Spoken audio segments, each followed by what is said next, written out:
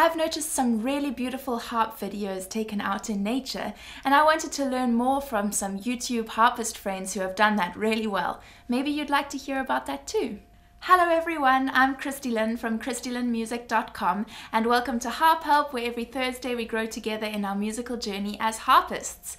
I have noticed this wonderful YouTube channel by a lovely harpist called Amélie, and she puts up harp covers of pop songs, and sometimes she does them outside and they're just the most beautiful videos. So over the past few months or maybe even years, I connected with Amélie and made friends with her, and I've been chatting to her, and I asked her whether maybe she'd be willing to share her experience with you guys. So I'm really happy to share this with you, and I hope you go and check out her lovely YouTube channel and subscribe and tell her that you came from Christy-Lyn's channel, because I really want to spread the love between the harpists here on YouTube. But anyway, I hope you enjoy what she has to share. Thank you so much, Amélie. Hi everybody, I'm Amélie and I'm from France. After filming dozens of videos in your house, you finally found a beautiful spot outside and you're seriously thinking about making a video there.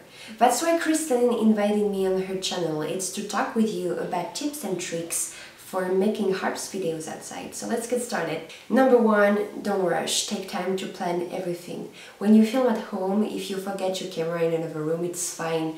But this can't happen if you just drove 2 hours to reach the place.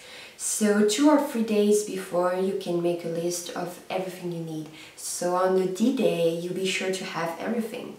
Number two, get to know the place where you are going to make the video.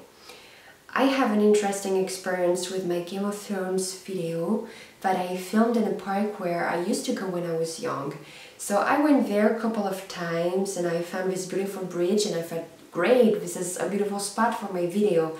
So I went home, I put my harp and stuff in the car and I drove there. But I finally realized that I couldn't go that far with the car and I have to walk with my harp. And this bridge is farther than it looks when you have to carry your harp. So it took me 30 minutes to get there.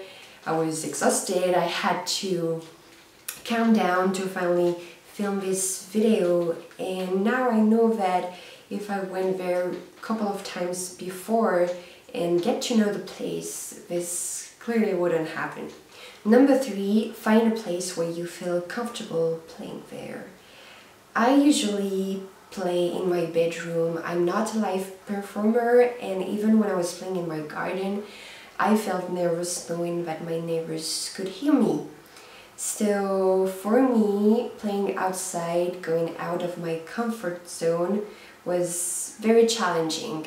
So I had to find a quiet place where I knew that no one would stop and listening to me. Because I'm not even performing, I'm just playing a few measures and I stop and I move the camera and I play a few other measures. So it's kind of weird for you and for people who are listening.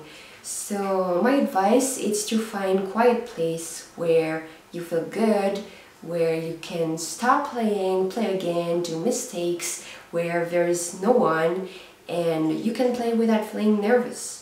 Number four, if you can, don't go alone. And not for the reason that you need someone for carrying the harp for you. Even if it's a really safe place, you never know what could happen.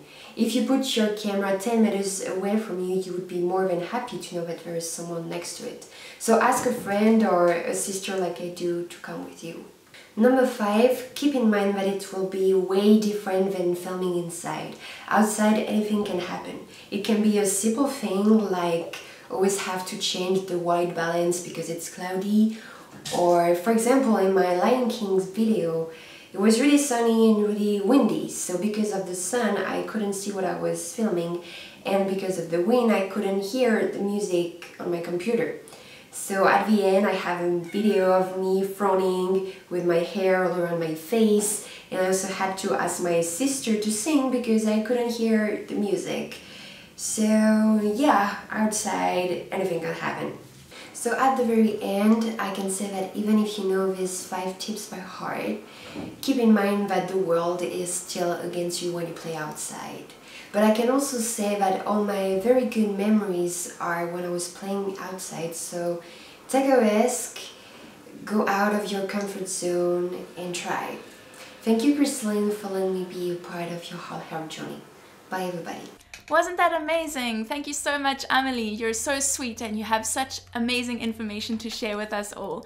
So if you enjoyed that, make sure you check out Amélie's channel and subscribe and tell her that you came from Christy-Lyn's video, because I'd like her to know that some of you came across from my channel and enjoyed what she does too.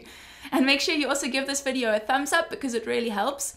And then I'd love to hear from all of you. Have you tried playing your harp outside? Isn't that such an amazing feeling when you have your harp out in nature? They just seem to go so well together. And maybe you have some funny stories related to that. Like maybe, I don't know, bugs crawling up on your arms, or people standing and watching you when you didn't realize they were there. Or maybe you just had a wonderful experience. You can share that too. I'd love to read your comments down below, and I try to answer as many of them as I can. And I'm sure Amélie is also going to be reading your comments. So make sure you share your opinion.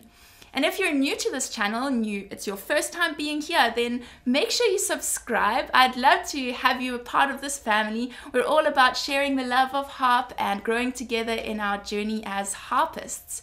So I'll be putting out a new video next week, Thursday again, and I hope to see you there. Bye!